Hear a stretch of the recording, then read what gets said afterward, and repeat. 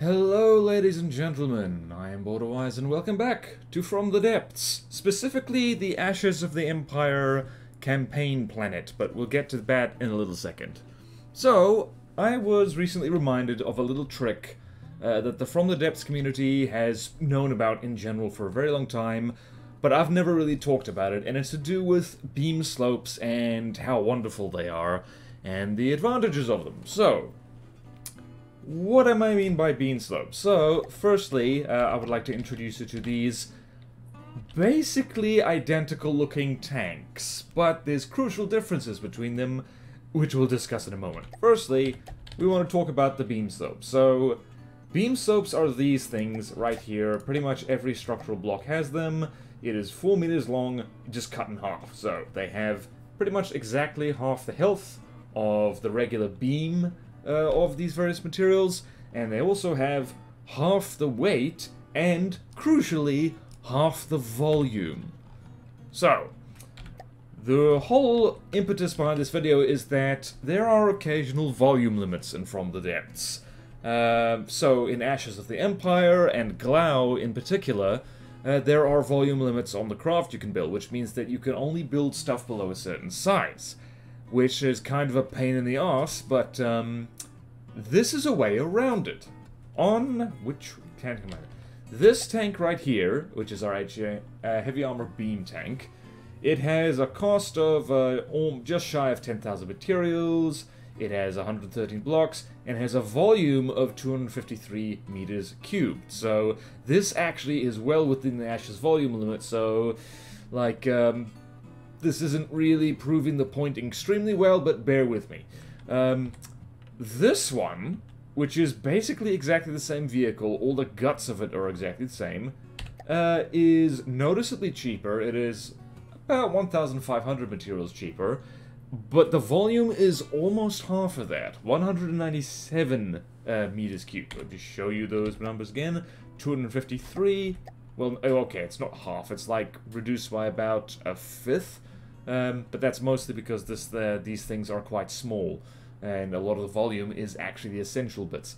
197 meters cubed. So, why is that? This is made with beams. So, all the beams here, we've got some 3-meter beams up here, we've got some 4-meter beams for the rest of it, and, oh, here's a 3-meter beam in front, and this one just has replaced all the beams with beam slopes. So that means it's got a whole bunch of blocks which are half the volume, half the weight, and half the cost. So I believe weight is something that's... yeah, so the weight on this fella is 37,845. This is noticeably lighter. So these are the pros of using beam slopes occasionally, is that it allows you to save volume, weight, and cost all at the same time, and allows you to have craft of basically the same size, but they are, well, they're lighter, they're cheaper, and they are lower volume, which means that you can have a larger craft for less materials and weight, and sticking within a volume limit, and it means that freed up volume can be used for other things. In particular, more and bigger guns. And this is not the best example, because it's just got this one simple case-mated gun on this, because I made these things in a hurry. So that's basically the advantages of it. It's just, you know, save weight, save cost, lower volume. There are cons to this, however. Like, you don't actually want to use this all the time if you can help it.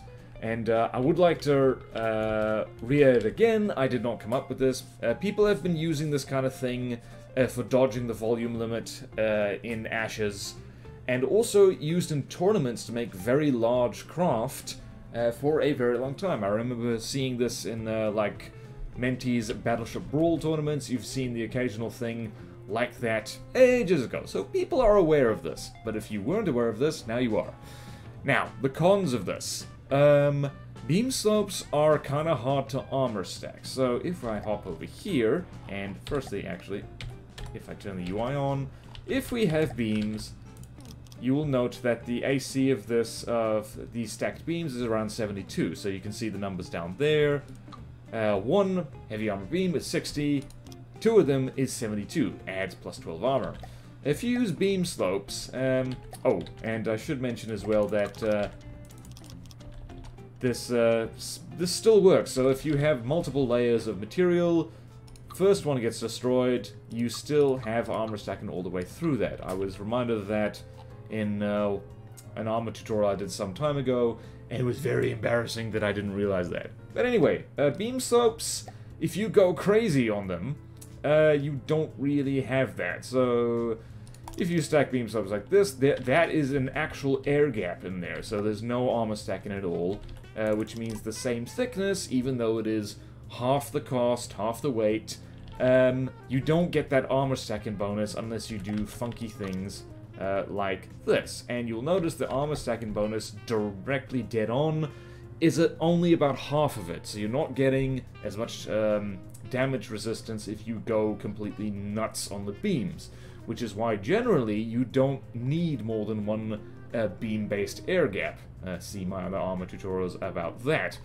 And yeah, so, and it gets a little funky for that. And there's another problem with stacking beams like this. Is like, alright, so say you've got a, oh, I don't know, something like a high-power railgun shell, and it's coming at this beam. Alright, so slopes are very handy for deflecting kinetic weaponry because there is a damage reduction buff, so to speak, from a shell hitting a sloped surface. So it works on beam surface. Shell comes in at an angle on this tank and hits not dead on. The kinetic damage inflicted will be reduced by a certain amount, and the steeper the angle, the greater the reduction. And so, slopes are handy because if something comes dead on here, this is a 45-degree angle, it'll be reduced by quite a noticeable amount. Problem is, if you try being cute with your volume-saving beam slopes here, when this is destroyed, this is now a flat surface facing the enemy shells head-on. It doesn't have that slope reduction, which means that in a weird way, and well, it's not even that weird, it's how the math in the game works. Like, if you try and get cute with stacking beam slopes like this, kinetic shells actually have an easier time getting through rather than a harder one. So, in my little experiments, like, there's either really no difference to trying to make armor stacking work in these, or there's like, it actually makes things worse. You're better off just angling them outwards so you get that nice kinetic resistance. Bearing in mind that is for like kinetic weapons only, like high explosives don't care about angle and hash and hollow point and stuff like that. But for those things, like, except for high explosive, armor stacking doesn't really matter. And speaking of armor, most materials don't really have sufficient health to justify using the beam slope. So a metal beam, which is the bread and butter of armor generally in From the Depths, is about 1680 health, so 1680. Half of that is starting to get into the territory, even with metal, that is like, this isn't much. Like, anything reasonably powerful will strip this off in short order. So yeah, so when I say volume saving, it's not more efficient health per volume. That is a very important distinction. It allows you to basically extend your vehicle outwards and save weight and volume, but in terms of actual protection per meter cubed, beams are still generally better. And if you go, for instance, like wood spam, by the way, is a general way of getting cheap hit points, but the split-second use beam slopes, this really only has, like, I don't know, so what's 180 times 4 is a number. A wooden beam slope has barely more health than 4 just standard wooden blocks, so generally, if you're gonna do the volume-saving beam slope trick, and also bearing in mind, like this is featuring ashes a lot, where you don't have to worry about stuff sinking, you're gonna be using heavy armor beam slopes, because it still has 3000 health and 60 armor, so these things are still pretty durable. And in fact, a lot of the time, for internals and citadel armor, like, you might not need something that has 6000 health, depending on what's shooting at you. Yeah, so you do have to still bear in mind that this is a very handy trick for saving cost, saving volume, and all that stuff, but your craft will still be more fragile than something that is made out of proper beams. So it is a trade-off, which is why this is kind of a cheese tactic for circumventing volume restrictions, but also not really, because there is a price to pay. And of course we have to bully, let's see, where are you? We have to bully a King Cobra. We just have to.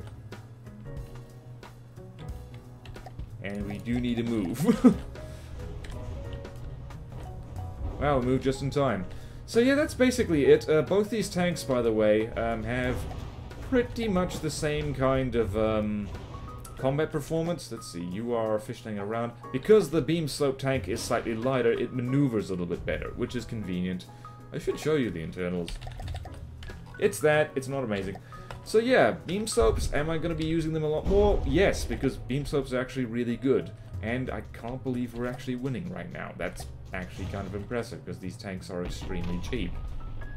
You are going to need to drive like hell lest you get blown up.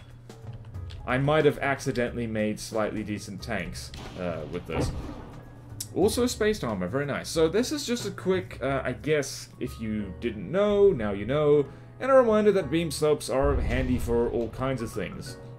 Spaced armor, cheekily saving on volume and weight and cost, whenever that is a dire thing to do. This is kind of, I don't know whether this tank looks good or not. I suspect it doesn't. But anyway, thank you all so much for watching. Please like, comment, subscribe if you want to see more videos like this. Support me on Patreon or YouTube membership if you like. It really helps, and there's fun perks in it for you. Thank you to all my current supporters. Do check out my non-From the Depths related stuff. It's quite fun. And I will see you next time in From the Depths. Farewell.